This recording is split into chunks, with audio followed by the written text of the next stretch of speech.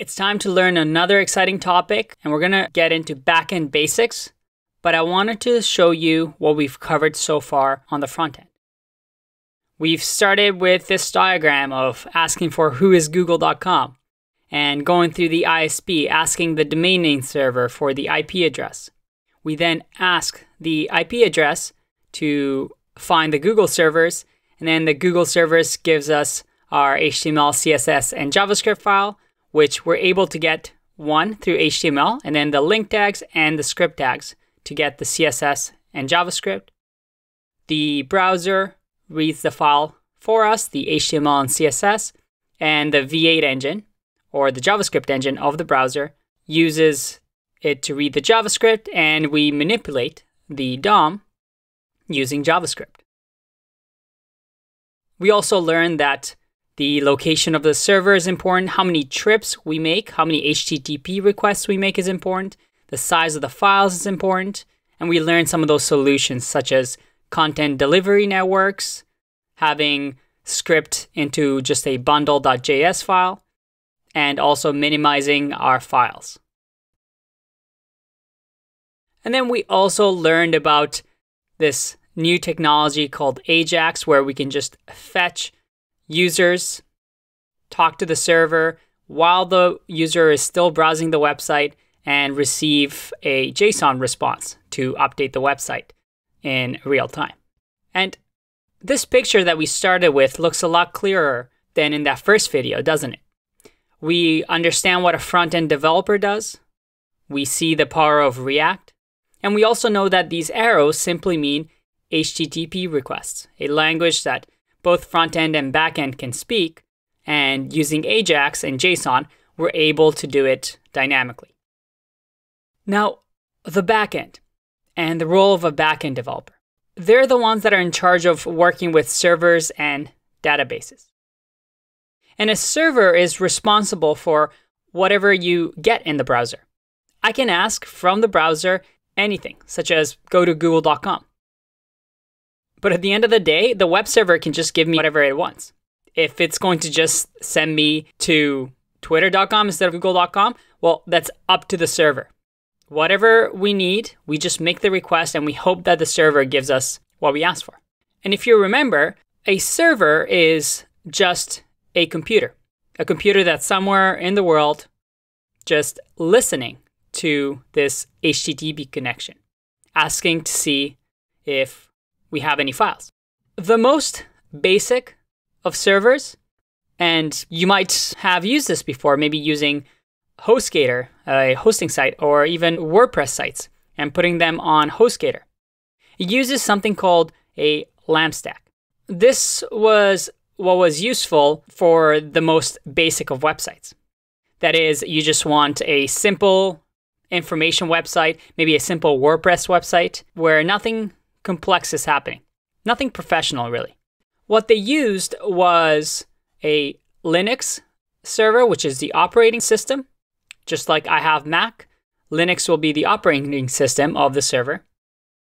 We have Apache server. Apache is a server, again, a program written by somebody that is really, really good at just accepting requests and sending out responses of files. We had MySQL, which is database. Maybe you had a comment section in your blog and you needed to store that data.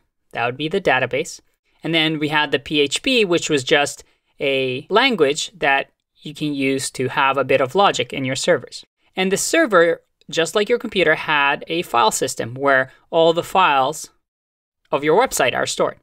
And Apache just did that. Just listen to see if anybody entered funfunwebsite.com into the URL. If it got that request, it will just default give you index.html. If somebody entered funfunwebsite.com/about, it will just give you about.html. It was very simple, very easy server. That's what most hosting websites like HostGator use. And you might be asking, could I just download Apache server and just run my own server from your computer? Yeah, you absolutely can.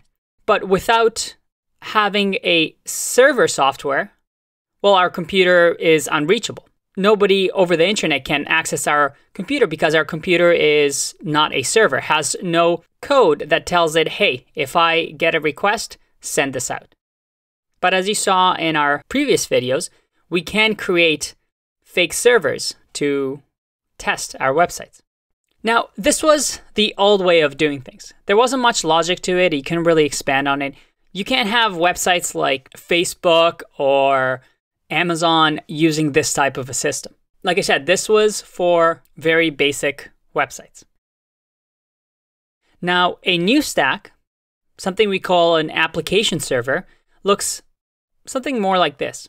Now, an application server is different than our previous example because unlike using Apache server that is very simple and just does request response, just GIF files there and back, with something like a Node server where you have Node.js running, well, you can write script and say, if I receive a request for a login, then check the user's username in the database.